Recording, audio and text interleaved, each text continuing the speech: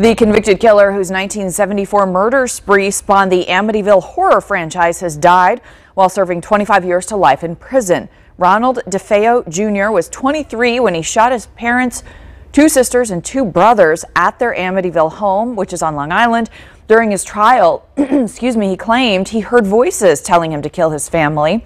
The case inspired a series of books and movies after a family who lived at the home after the murders claimed the house was haunted. He was 69 years old. His cause of death has not been released.